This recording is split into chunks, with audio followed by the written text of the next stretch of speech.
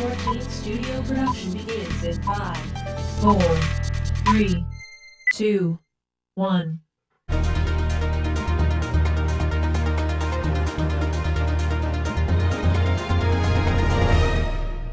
Welcome to Community Foundation Spotlight. I'm Spicer Bell. I'm the president of the Community Foundation of the Eastern Shore.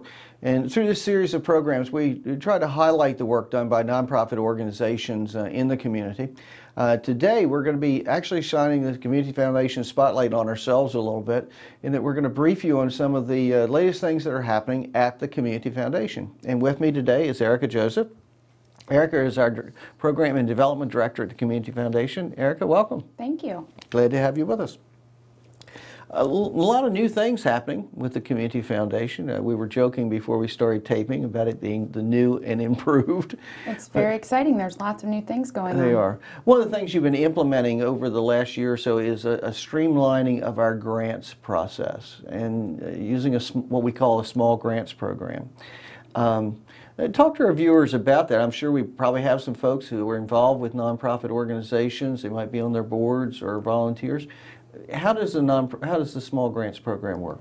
Well, this program was developed really at the encouragement of our grant committees and our board who want to focus on accessibility, making it easy for organizations to access the funding that the Community Foundation has available. And the small grants program recognizes that sometimes it's just a very modest amount of money that a program needs. An organization might need a few $100s to make something work, and we want to make that relatively easy for them to get.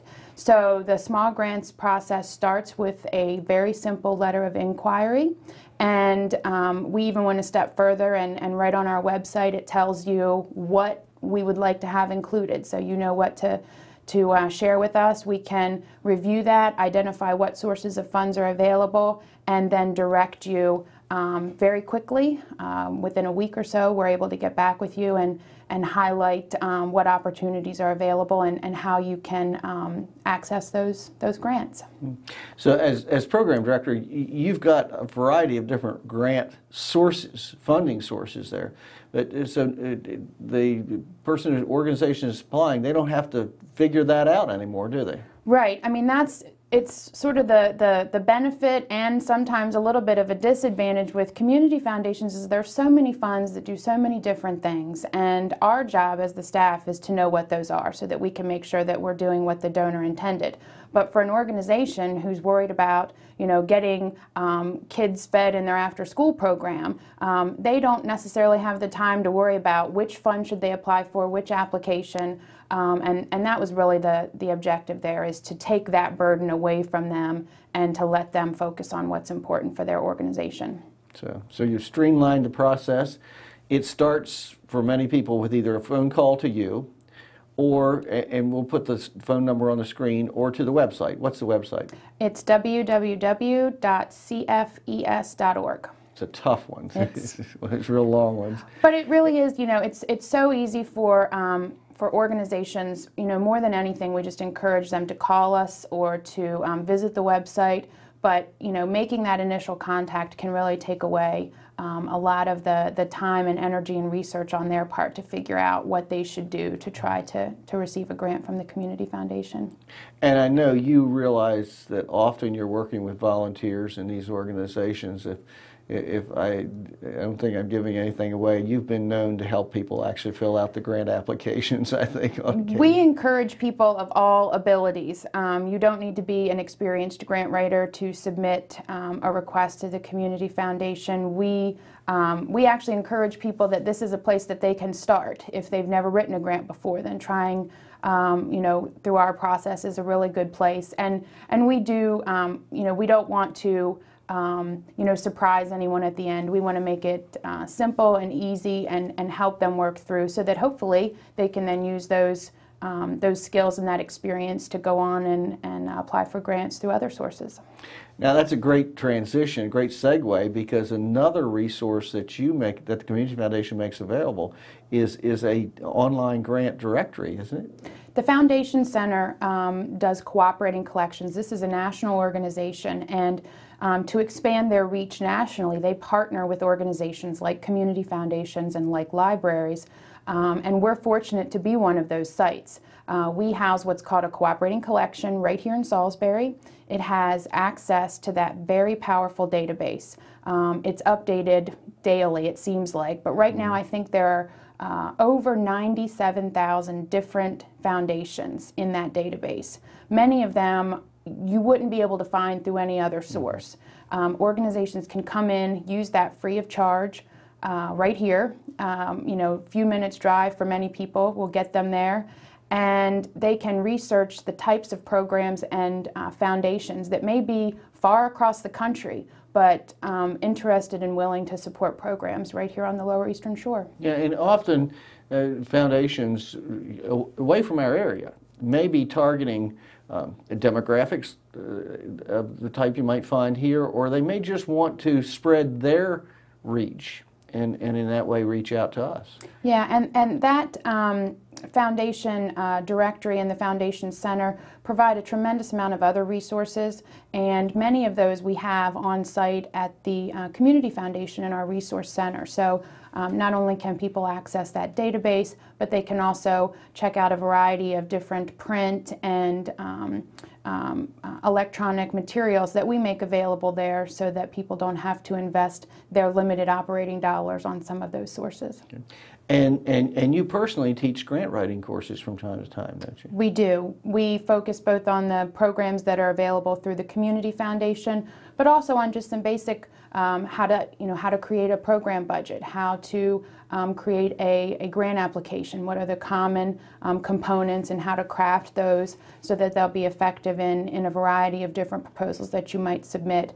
And we do those on a regular basis and publicize them through our nonprofit support program. All of those dates and events are listed on our website and are updated on a regular basis.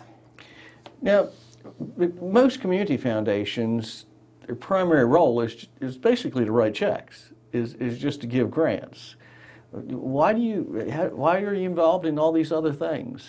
Well, our community foundation specifically distributes over $4 million every year, much of that to local organizations, and we want those organizations to be strong and to have the capacity to use those dollars effectively and efficiently in furthering their mission. And we also want them to have the capacity to go out and find other foundations and donors who want to invest in them and contribute to that mission.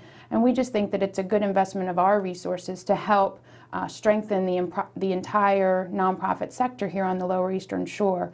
There are always skills that any nonprofit staff person needs. I know just at the Community Foundation, we're always engaging ourselves in professional development because it makes us more effective at our job, and I think that's true for every organization. Most of these programs are operated under the umbrella of the Eastern Shore Nonprofit Support Center. And through that Nonprofit Support Center, in addition to foundation directory and things like that, you do a whole series of training programs. We do. Our calendar is always full. In the next few weeks and months, we have things like nonprofit financial management, and this is not a college level course. This is really the type of course that an individual who maybe came to the nonprofit sector from somewhere else and has a passion for what they're doing, but maybe doesn't understand all of the ins and outs of nonprofit accounting. This is a very good introductory course for them. We're also doing a program on basic human resource essentials for nonprofit executives to help them identify the things that are going to make them stronger in leading the board, the staff, and the volunteers that they work with. Things like how to run an effective meeting, effective time management skills, how to coach others, which is so important when you're working with a volunteer organization, which so many nonprofits are. And we try to build these things and work with local experts that we can engage with us to share their knowledge and skills with their peers here in the community. Are these programs expensive? We have learned that it doesn't... That's a loaded question, I know that one. We feel that it's important for us to help provide some of these sessions, and so the vast majority are free. or if there is a cost associated, it's very minimal, usually in the $10 to $15 range. Often if we have to bring someone from outside that we feel has a particular expertise, we may need to cover their transportation or travel expenses related to that. But our goal is really to make it as accessible as possible. And so if we can do it for free and the Community Foundation can offset those costs, that's usually what we try to do. Now, you recently had a very successful what's called a nonprofit resource day that you do annually in conjunction with Warwick College. Great attendance. This year was a sellout. Unfortunately, which is never our favorite thing to do, we had to turn some folks away because we had a capacity and we reached that. We had 50 people attend. The focus this year was on asset development and fundraising, which is an important topic anytime, but even more so the last few years, because we're all trying to figure out what is the best way to streamline our programs, make them more effective, and to find the individuals and foundations who are going to want to invest in furthering those objectives. We had, this is our 6th year, I believe, that we've done this in partnership with Warwick. It's tremendous because the organizations that participate, the individuals get continuing education credits, and it's just been a really wonderful partnership to be involved with.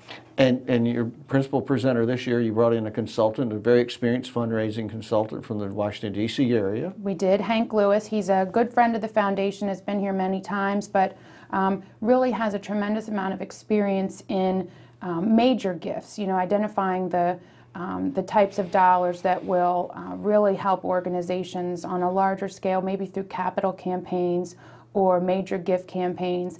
And many of us here on the Lower Eastern Shore, you know, we may not have had an opportunity to be involved directly with some of those large opportunities, and so Hank was really a nice addition to that day. And you even had a motivational session provided by the Dale Carnegie program. We did. Our friend H.G. Wilson was there, and he helped. For many of us, the challenge with fundraising is making those personal connections and, you know, creating the relationships that are going to lead to being able to feel comfortable making an ask. And so he provided some really basic hands-on tools to get us all comfortable with, you know, what are the things that are so important to helping, you know, get to know what might motivate a donor. Mm-hmm. It's interesting, as both you and I have worked with nonprofit boards as you know, providing technical assistance, what have you, always encounter those folks who say, I'm just not comfortable asking people for money. But in reality, if you're committed to a nonprofit, that's part of what you're committing yourself to. And we live in an area where people want to be involved. They want to help support good things, programs that are making a difference in the lives of others. And so it's not really asking for money, it's giving folks the opportunity to help invest in what you're doing. And I think it's just, you know, maybe a mindset for many of us. It is very much. In addition to I think one of the exciting upcoming training programs you have is a program for it's a leadership academy called the Make a Big Difference Volunteer Leadership Academy. Now, what is that? Well, Make a Difference Day is a national day of service held every year in October. And what we hope to do this year is to develop a group of volunteer leaders who are going to lead and implement projects between now and Make a Difference Day. And we've identified some local partners to do a one-day academy training to provide some basic skills in volunteer management for maybe folks who are involved in volunteer activities but maybe haven't led a team before. And we're going to work with them after the fact to identify their projects, and then as you know, an extra bonus to make sure that things really keep moving, we're going to make some grant money available to help implement those projects, because often, even if it's a volunteer effort, there are still some expenses that need to be covered. So it could be somebody viewing this program who's a volunteer with a nonprofit organization. They'd like to help the nonprofit organization grow or try some new program or what have you. They could register for this program. They could get trained in how to organize a team or an event, and then they could get some money from the foundation to implement their idea. We think it's the perfect circle of... Sounds like a no-brainer for somebody who really wants to support their organization. Yeah, and I think that the benefit is that if an organization has someone who's been involved with their cause for maybe a number of years, but maybe it's a brand new volunteer, it gives them the opportunity to maybe encourage them to develop a little more and become the leader that they could be. Okay. The foundation recently was recertified as being in compliance with national standards for community foundations. What's that mean? Well, we are so proud to be recognized by the Council on Foundations as one of the community foundations in the country that meets the highest standards. We go through a rigorous review by a national review board to make sure that we are doing all of the things from our financial management process to our grant review process to human resources. Everything that we're doing meets the highest standard. And the review process was easy, which tells us that we're doing things exactly how we should be. And it's just wonderful to be able to share that with the community. Sure, and I think it's worth noting of about 700 community foundations, over 700 community foundations in the country, that only a little over 200 have been fully certified as being in compliance with those national standards. So, which is really great. I think we're all proud that in the last 2 years, the Community Foundation of the Eastern Shore has been cited as one of the top 100 community foundations in the country for various measures. And just this past year, we were featured, along with 2 other community foundations, in a study of strategic planning and implementation that was done by the Center for Effective Philanthropy. Well, it's a wonderful way that we can highlight the fact that even though we're not one of the biggest community foundations in the country, we are a very rural area, that we are still a very strong community foundation, and that is really due in part to the tremendous support that we get from local donors. Mm-hmm. The community foundation is built by local people in the community who want to give to charity now, but also to create legacies for the future, and that's really a testament to their commitment and engagement with us over the last 27, 28 years. Yeah, we just do what we do on their behalf, really, and try to carry on the good work that they've created. Now, related with the Nonprofit Support Center, the Community Foundation now sponsors the ShoreCan Volunteer Center. What's the ShoreCan Volunteer Center? Well, the ShoreCan Volunteer Center is an additional resource that the Community Foundation helps to support to provide that capacity that I mentioned earlier. It's not just about grant dollars, it's not just about training, it's also about getting people, manpower involved in organizations. And through the Volunteer Center, we're able to help local nonprofits promote their volunteer opportunities. It's on a searchable database right online. You just go to shorecan.org. And the exciting piece of this tool is that it recently, just in the last... the week that we're taping this show, we went live with a new website. We went live with a new website that will continue to be a great resource as the last one was, but offer a tremendous amount of additional versatility and flexibility, and really it's really user friendly, and we feel like that's a nice addition to the ShoreCan Volunteer Center. We are doing a number of training programs for organizations who maybe aren't as comfortable with the new site as they were with the old, to get them up to speed. And we also will provide one-on-one technical assistance whenever someone has a challenge. Yeah, it's very easy to use. New look, it's great. Just this morning I gave it a try. I went on and you can put in a keyword and your zip code. I happened to put in youth and my zip code here in Salisbury, and it listed 40-some opportunities to volunteer in the area working with young people. And it even tells you from the center point of your zip code to where the nonprofit is, how far you'd have to drive to get there. It's really, really fascinating. It is fascinating, and what's great is that you can be very general if you know you want to work with, within a specific area of interest, or if you have specific skills that you want to use as a volunteer.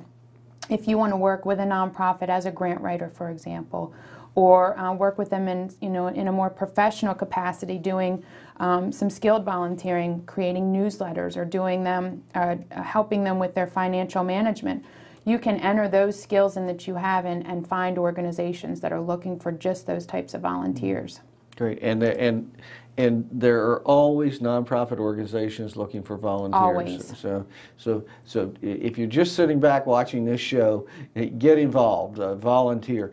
You're watching Community Foundation Spotlight, and today we're bringing you up to date on what's happening with the Community Foundation. We're talking about the brand new website just launched for the Shore-Can Volunteer Center, and it's a great opportunity to get involved here in our community. Now, you don't do that Shore-Can Volunteer Center alone. You have a couple of key partners there, don't you? We do. We have Delmarva Power has stepped up and is supporting us with generous contribution each year to help further the efforts of the Volunteer Center. They're so valuable in helping to support the service projects that we do on an annual basis, and we really appreciate their support.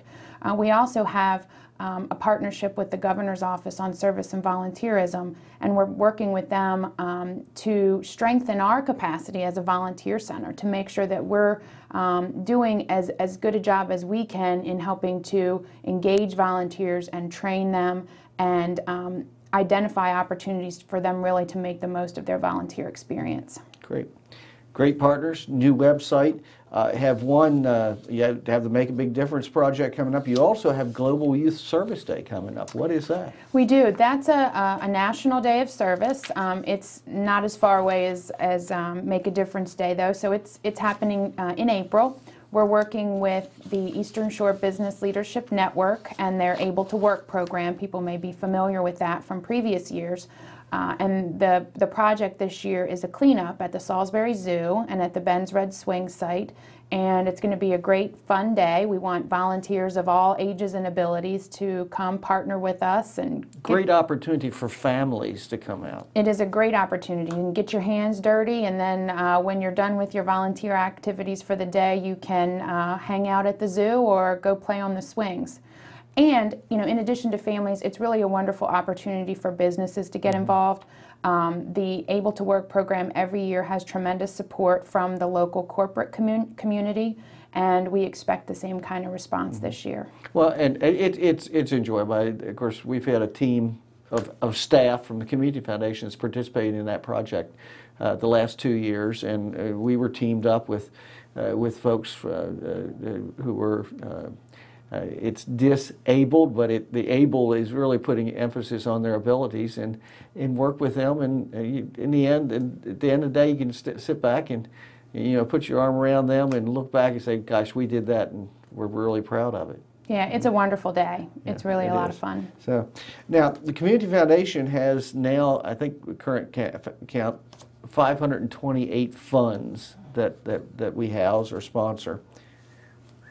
What's that all about?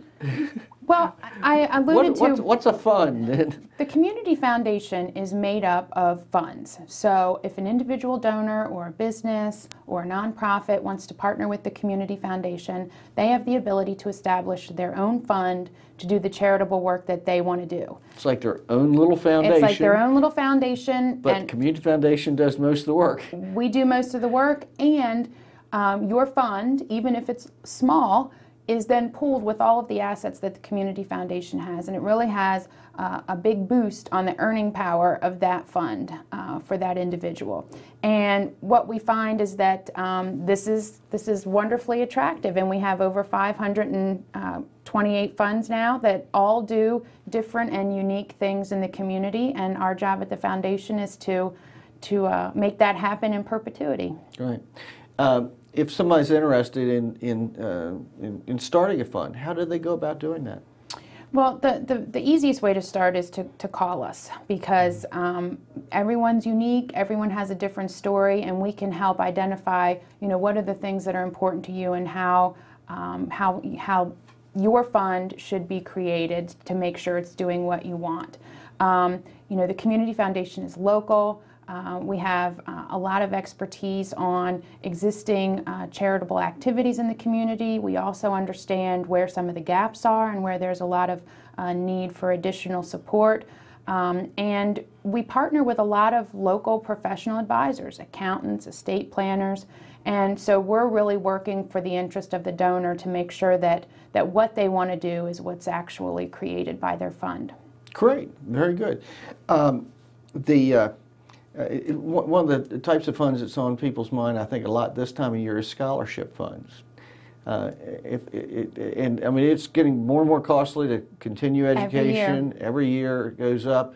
If someone's interested in helping young people go to college, how could they start a scholarship fund? Scholarship funds are really one of the easiest funds to establish. I mean, they're all easy, but scholarship funds really resonate with donors. Everyone knows the costs associated with post-secondary education, and you can identify a specific school that you'd like to support, say a local high school. You can also support students going to a particular college or trade school or specialty school. So the opportunity for a donor to really find that particular niche and support the type of student that they want to. Maybe they want to support students in nursing or in a certain trade. They can do that very simply, and the Community Foundation helps them identify what tools are needed to get that student that scholarship each year. They write a check to the Community Foundation. They get a tax deduction. We invest the money, and the earnings every year are awarded as a scholarship. Absolutely. Pretty straightforward. One of the newest funds that we have at the Community Foundation, I know you've been very excited about it, is the Women's Fund. What's the Women's Fund?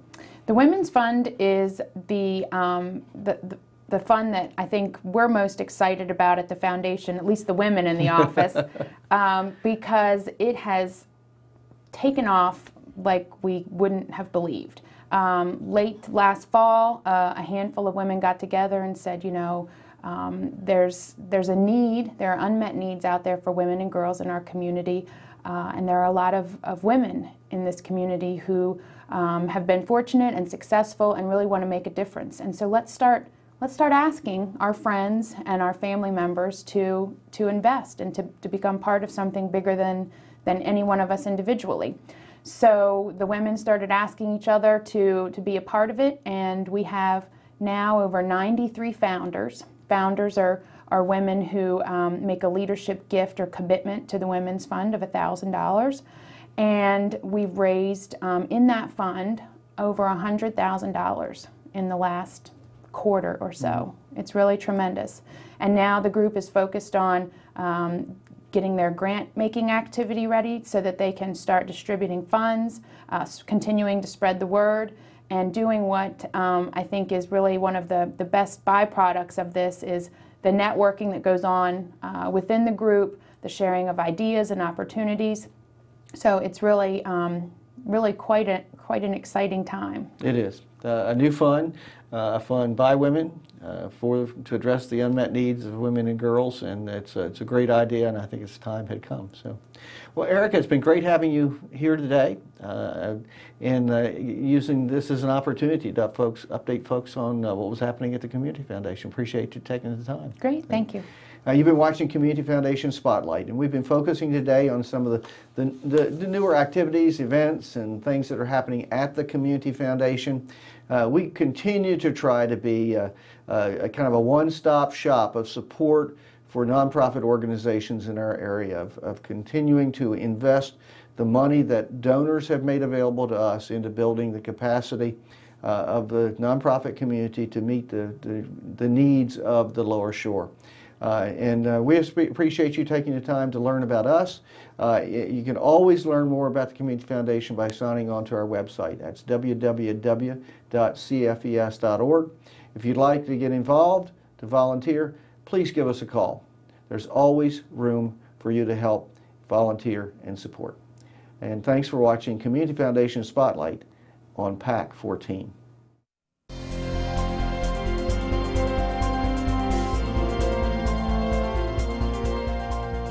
Would you like to see your community organization or nonprofit group featured on PAC 14?